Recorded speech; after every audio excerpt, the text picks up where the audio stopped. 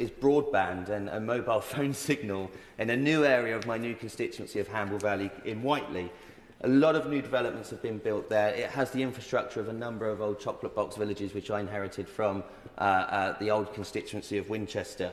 And along the Kerbridge corridor and down into Burridge, many people have bought homes, young professionals have bought homes, and in this world working from home, want to be able to conduct their business and their work life at home. A number of them are receiving fines because they can't pay their bills. A number of them are getting into trouble because they literally cannot turn up to work. And I'm very interested to hear from the government going forward on the investment, maybe not necessarily today, but whether we could have some government allocated time to debate this really important issue about digital deserts across the United Kingdom. It's a really vitally important thing. My new constituency is more rural than my old one, and it's something that I have picked up across the whole of the constituency as I've been the Member of Parliament since July the